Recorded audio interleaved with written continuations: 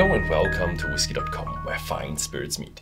My name is Ben Luening, I'm the master taster of Whisky.com, and this is Horst Luening, the senior taster of Whisky.com. And today we are presenting you the Whisky.com Awards of February 2023. And yeah, there's nothing there, but we have our bottles here and we're gonna show you. But there was a big discussion about who comes on first place and who comes on and we second, have a lot third, of whiskies. and we have a lot. So Very good whiskies. let's start with the nominations. You have a bit of a newcomer and outsider coming in as a really. nomination. This is called the Ondjaba. It's from Namibia, and it's a 3-grain whiskey, and it's 46% ABV, and is wonderfully made. And for at least for me, new distillery, they are a bodega, a wine. Oh, wine bodega. Yeah, wine bodega. So there's elephant leather on the top? Or? I don't think so. Yeah, so this is honorably mentioned, but unfortunately didn't make it on the podest. And this is close to 70 euros pounds. Ooh, 70. So it's not that cheap. Oh, yeah, you see, there's an elephant shape here in front. Yeah. There's an elephant on top. Oh, there's a white paper on top. No, you're kidding. Yeah, So this is honorably mentioned. Yeah, mine has a yellow spot on top. It's the yellow spot. That actually, yours doesn't come in a tube, right? No tube at all. No tube. That was a naked bottle. Here we have the yellow spot, 12 years old, and I actually had last time I had the green spot, and that is vastly different from the green spot. It's really the jazzed up version of the green spot. It's really good. It has juicy. It's relatively expensive as well. It costs around 60, 70 euros, dollars. So yeah. And I remember there had been a red spot as well. Yes, but so they had a color coding on their casks. Yeah. And yeah. Mm-hmm. Yeah, so I think you have the number 3. Yes. And this bottle, unfortunately, got some friends, so no longer that filled up.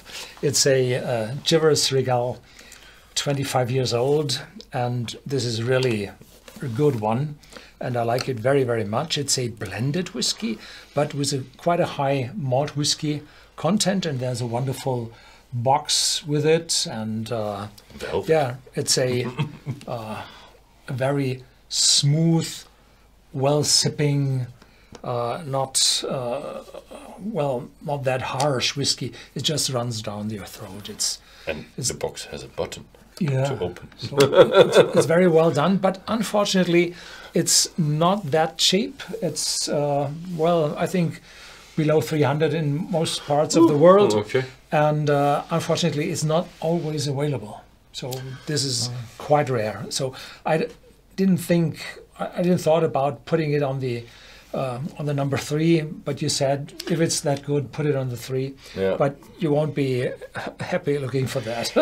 Yeah, if you go to a value-price ratio, then maybe the other whiskies should have deserved the number 3. And yeah, so the next up is also a newcomer who actually made it onto silver place. It's the Raasay, and it comes in a box, and it's pretty nice because the box still shows you what the color of the whiskey is. And the interesting thing about the Isle of Raasay, I've mentioned in a video, is their cask choice. Yeah, you already see that on the side, because they are matured in peated ex-rye whiskey casks. And finished in XL Rosa and Yeah. Pedro Ximénez sherry. So a lot. And island population 161. Yeah, that's the Isle of Raasay for you. So the interesting, so it's just a very well-made 3 to 4 year old whiskey. That's not an old whiskey. Don't expect age, maturation in there. It's just it just shows that you don't always have to cling on to the bourbon casks as a standard maturation. And a rye cask maturation as a standard maturation can be a very effective way of having a spicy, rough island And a whiskey. little peaty as well. Yeah, a little peaty as well. They're producing peaty and non-peaty. So, but that was it with the silver, and now let's go for the gold. Yeah, it's yeah. If you've followed the channel, then you will see. Do you have? Here's the box. Here's the box. Oh.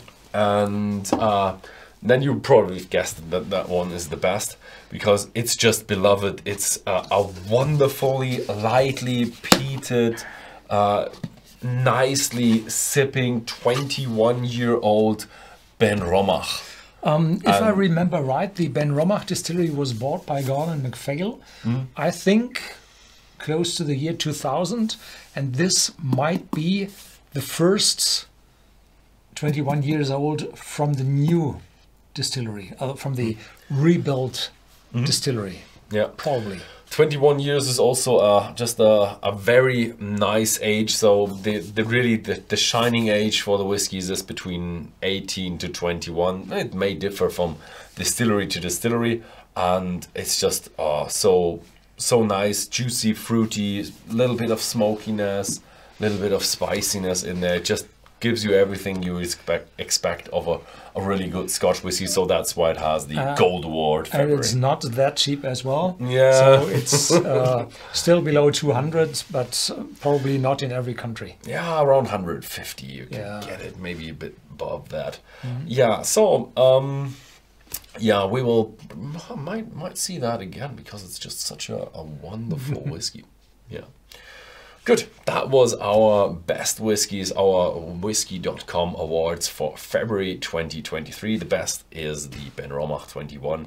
Thank you very much for watching and see you next time.